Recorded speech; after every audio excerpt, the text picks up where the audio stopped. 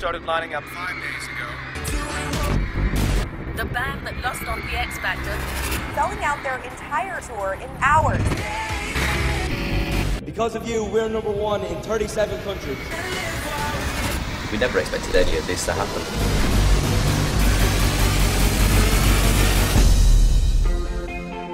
When I was little, I knew that I wanted to entertain people. Wherever I went, my dad used to tell people that I could sing.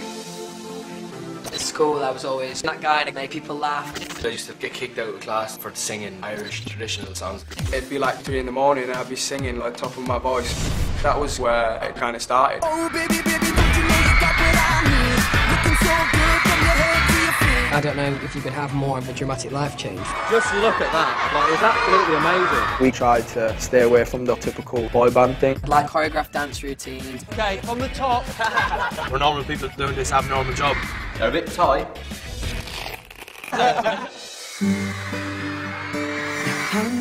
They always make fans laugh. I know they love me, even they don't know me. We are so thankful. This is a teamwork between us and them. The fans were the ones who made up their minds that this band were going to be huge. The hardest thing about the travel is missing home. We just come from normal working class families. You know the stand-up boys? I want a Louis one. I can just go and say goodnight. that's my favourite hair on Liam. I miss my son so much. Sorry.